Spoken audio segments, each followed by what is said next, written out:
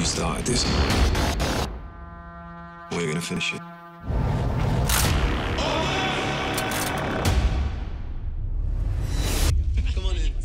These are good people.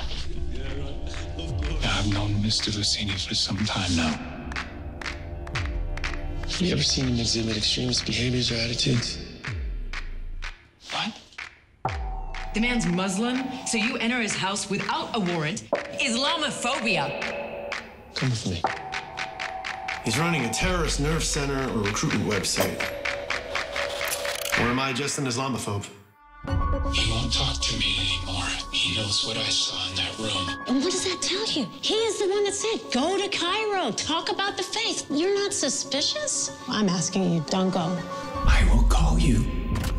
It's gone viral in the Middle East. That you're preaching to Muslims. Well, I was invited. Not by me, mate. Who's there? Dog!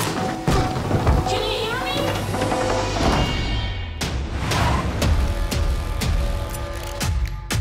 He's caused an international incident. He was kidnapped. This is terrorism.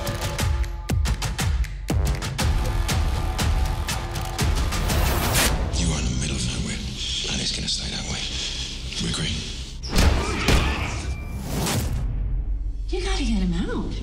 They're working on it, right? The government. Not a chance. The days of Entebbe are long over. As far as the world's concerned, you're dead and buried. I can't give up on it.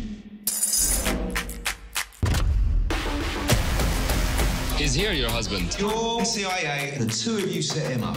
You act as if nothing happened in Virginia. Try to get me arrested. I came here to plead for his life. It is clear you are an American spy.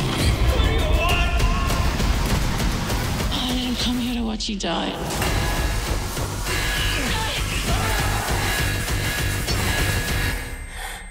We're not afraid to die. That's why we're gonna win. I'm not afraid either.